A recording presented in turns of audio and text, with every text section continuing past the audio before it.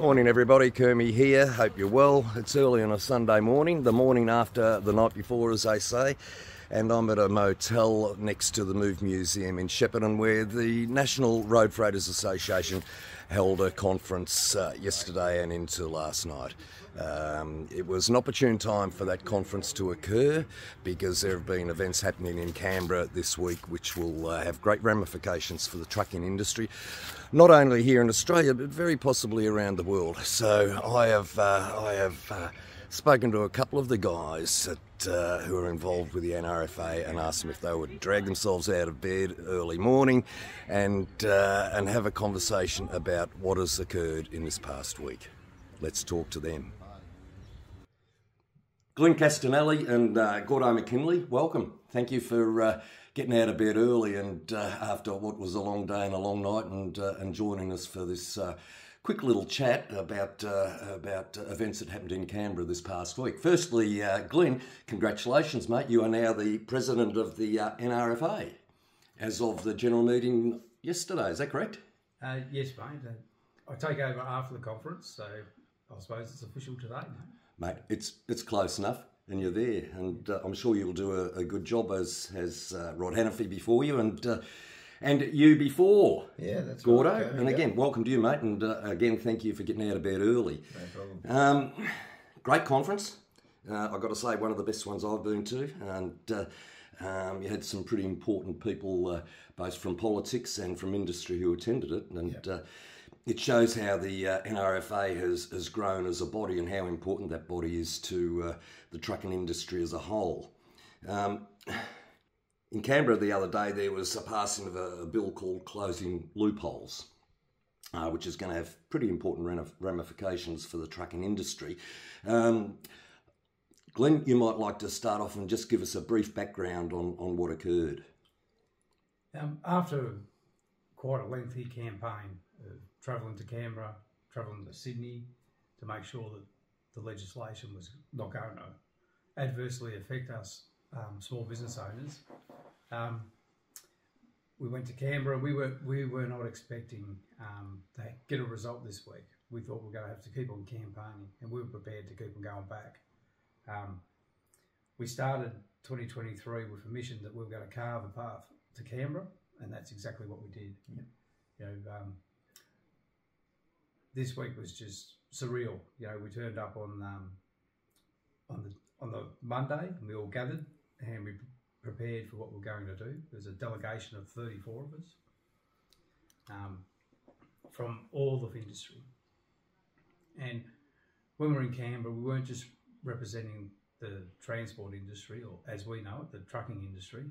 We were also representing everybody from scooter up. So, you know, little delivery drivers, Uber drivers, courier drivers, mm-hmm. You know, pie cart drivers, right up to, you know, our guys in the big trucks. And it was just such a gathering of industry that were all united for this one cause. It was you know, and we've done this. This is the third occasion, Gordo. Yeah. Yep. Well, yeah, it's been a work in progress for 6 or 7 years.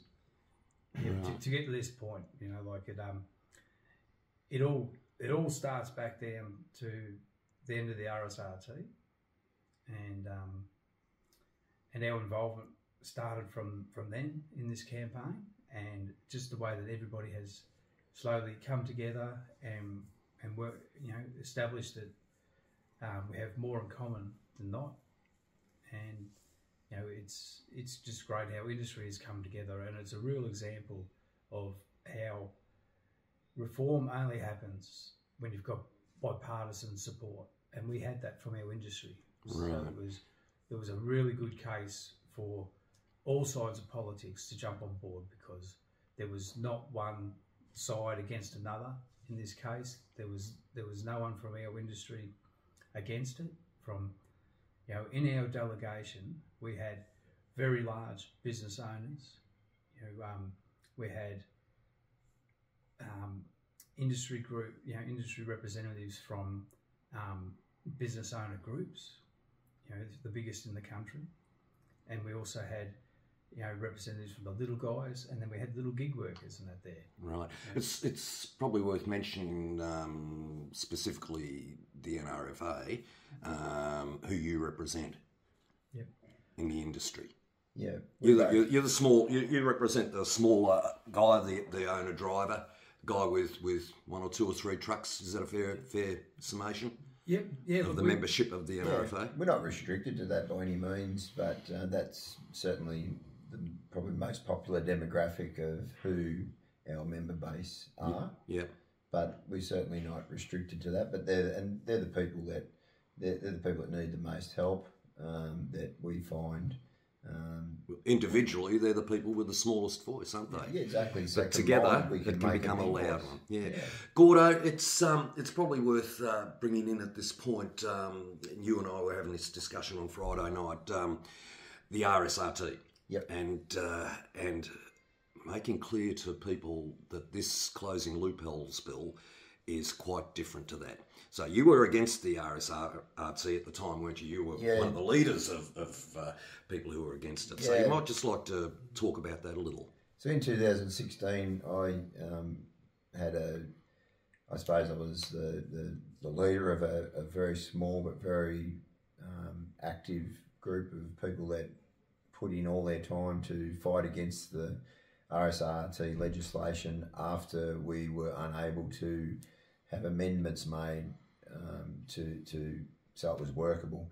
The RSRT was only capturing family and owner drivers and small family businesses. So if family members of the entity were driving the truck, they were forced to charge a certain rate, and anyone that wasn't was free to charge whatever they liked. And it wasn't that we didn't need help. We most certainly did need help. The rates were horrible and still are. But that system couldn't work. So I, first of all, tried very hard to have things changed, and we couldn't. So then it was, fight it or go under. So we led a campaign to eventually have the RSRT abolished. So the legislation that made the RSRT was repealed in Parliament. So that no longer exists, and it's very important that people know that the RSRT is no longer a legislated bill. It does not exist. It's gone. In the very early days of discussions with what led to this closing the loopholes bill, there were some things that concerned us for sure. So we, as an association, worked with both the Labor Party and the TWU, who were the main bodies trying to get this new legislation up. They were trying to get the RSRT through, weren't they? Well, that's what people. Well, I mean, look, they were the RSRT supporters for sure. And then we started developing this legislation, which we've just had come through, and we had like massive input into that. We were there were points where things weren't going in the direction that we thought they should, so we were, freely listened to, and pretty much generally the changes that we thought were important were made.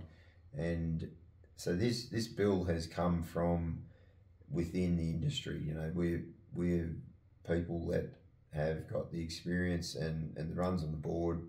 We know what we need, and the other thing with it is, which is very, very important to note, is this is not exclusive to any group. It encompasses the whole industry.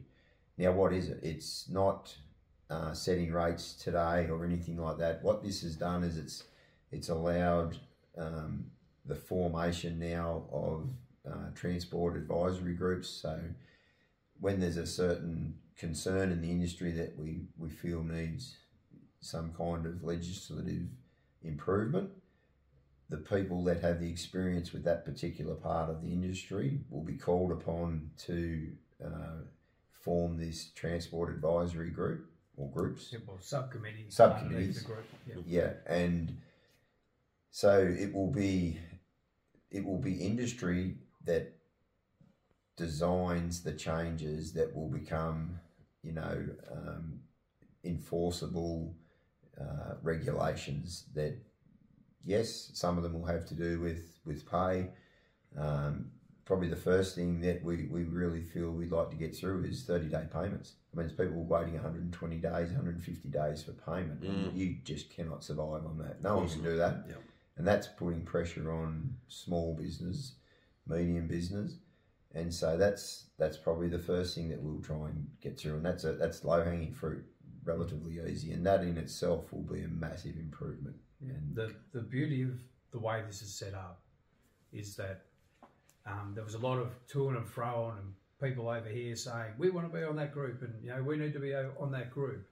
But because of the industrial relations laws, you're only allowed to have 2 representative bodies for each industry segment. So we've got one for the owners and we've got one for the drivers. And then they have to, their remit is to consult with the whole of industry. So we've got opportunity here to have a 50-50 input from, blokes like us behind the steering wheel or in small business and also big corporations. So we can work together to come to an agreement, which, just getting this bill through shows how well we can work together, which really gives us the optimism to know that going forward, this can work. If we were to have another big organisation come in and be in that group for its members and another one over here, where would it stop? And that was the hardest thing for us to explain to people, that, it would be great if everybody automatically had a seat at this table, but a small board in any corporation works way better than having people that can never agree. Yeah, yeah. And I guess people may consider it to be disparate or strange bedfellows that a group such as the TWU sat back after the RSRT had been canned and had a rethink about it as well, and were prepared to come to the table as for the communal best interest, if you like. Everybody realised the only way we can have a future, like a positive future for road transport, was to work together. Yeah, I think it's very important to note too, and this is very important for the skeptics and the people that think I've lost my mind. Why am I jumping out on board with the TWU? And I've copped a fair bit of flack over it, and that's fine. No worries.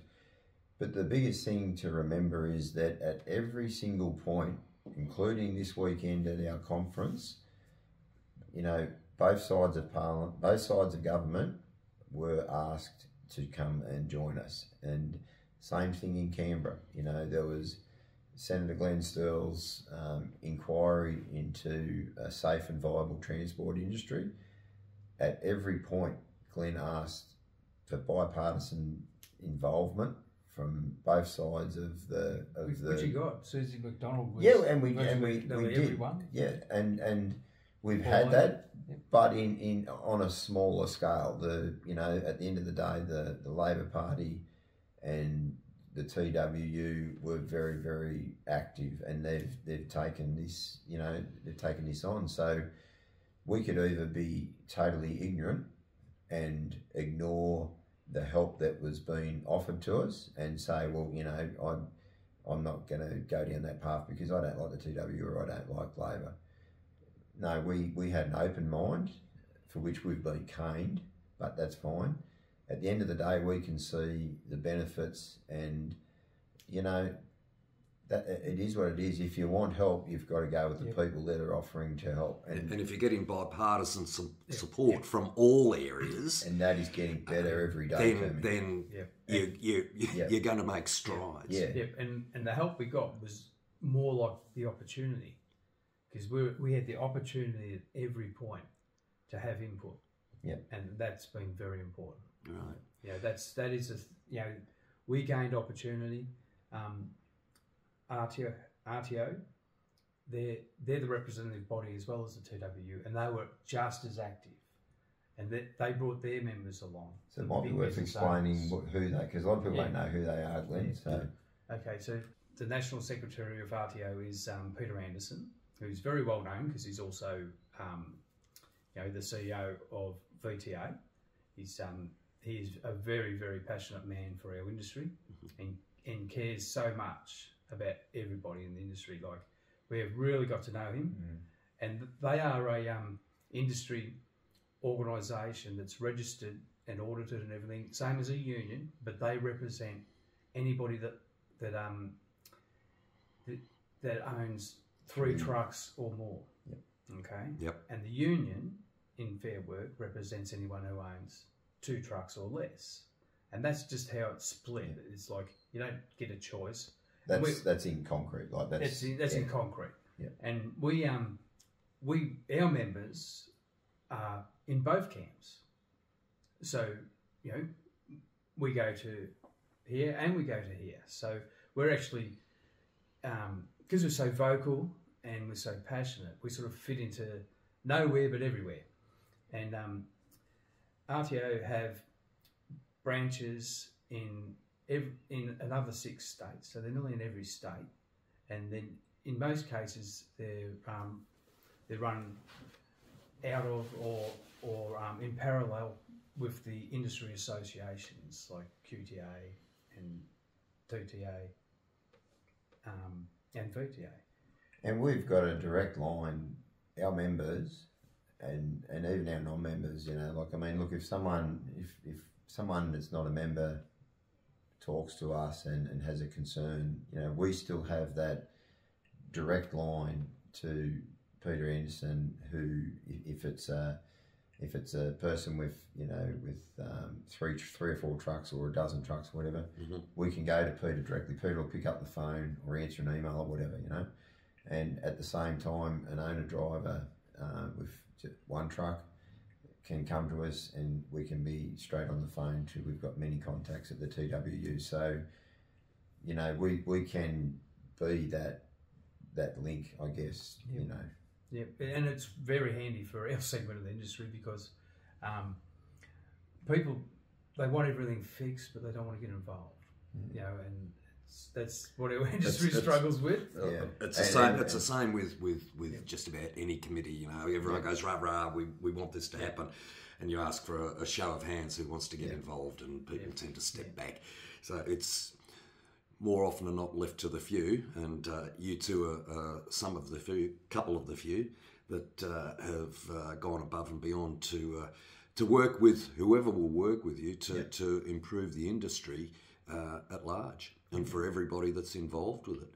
Exactly. Hats off to you guys. It's we have nothing to gain from this other than to see our industry, grow and thrive. And we're just humans, and we see the pain and the suffering of people who are trying to struggle, of owner drivers who are spend way too long away from their families, and they miss everything with their kids. We've been through that. Okay, Gordo and I we no longer own trucks because we found it wasn't viable. It's not viable. I do something else in transport, and I do what I love now, which is I go and help people who own trucks work out this all the systems that they just don't understand. And because I've got a good grasp of it, I go out and help. And I'm really lucky I've been able to find something that I love to do. Yeah. But we love trucks, and if we could make a good living and also have a good life where we don't lose our wives, we don't disconnect from our children because we haven't been to any of their special events for their whole lives. They're the things that really count. Yeah. And that's where we've come from. That's our background, and that's why we're so passionate about fixing this industry for everyone, not just NRFA members, not just TWU, not just RTO, everybody. That's where we come from. Yeah. So this bill, which goes to the lower house for ramification in 6 months, I think, before it becomes law, is just the first step, isn't it? there's still a long way to go. So how I like to describe it, Kermie, is this bill it's given us the vehicle or the chassis, if you like, and now we're going to assemble it. Now we've been given that vehicle that we can now assemble the way we want, so we can put the advisory groups together and whatever, and we can start to look at what we need to change.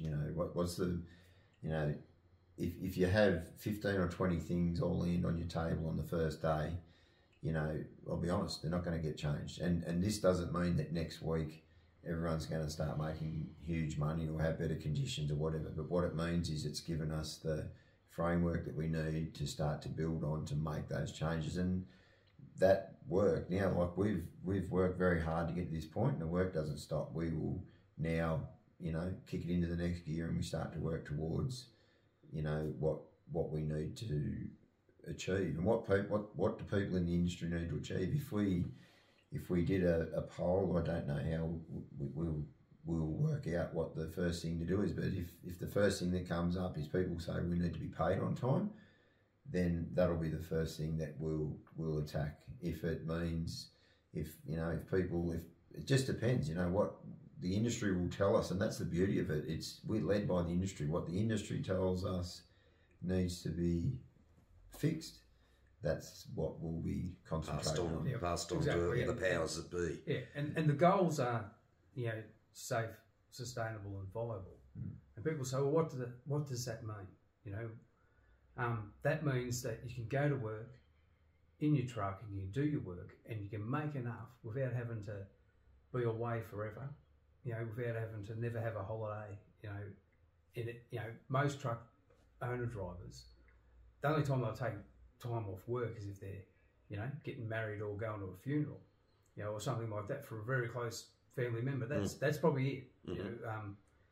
Normally it's just the minimum hours you can have at home, because you need to keep going, because it's not viable otherwise. Yeah. And the pressure, just the family pressure, and the pressure on everybody not to fail, because it's a big choice to go out and become an owner driver.